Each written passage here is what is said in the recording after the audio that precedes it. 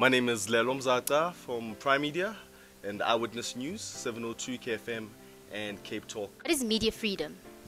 To me, what media freedom is basically is the freedom for the media, for us to actually do our work and to get the information out there to people without any form of interference. And why is it important? To give you credible information.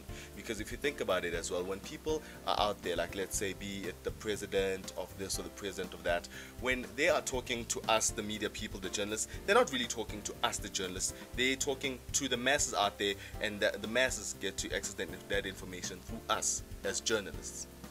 Liberate et sumam.